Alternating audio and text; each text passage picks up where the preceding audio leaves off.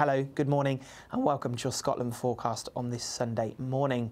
It's a chilly start across northern and eastern areas first thing this morning, but we've got plenty of sunshine, but it's not going to last for long. We've already got rain arriving across the southwest and that's going to march its way across the country, bringing some stronger winds as it does so.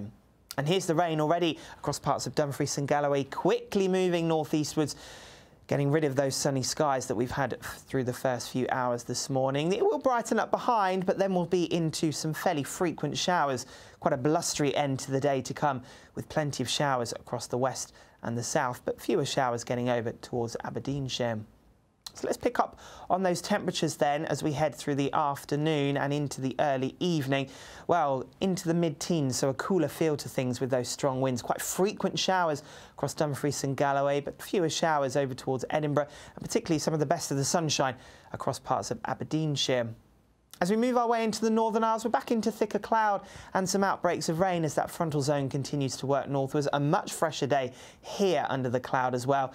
But as we come further west, we're back into some quite frequent showers, quite strong winds as well, blowing up through the Minch, and they'll continue as we head through into the evening.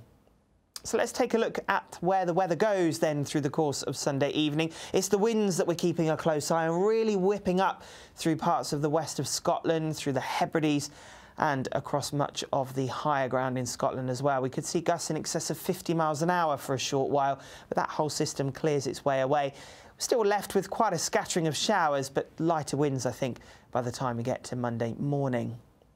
And by Monday morning, well, it's not going to be quite as cold as Sunday morning. Temperatures still in single figures for some of us, but for the vast majority, we'll be looking at double figures as we start Monday morning.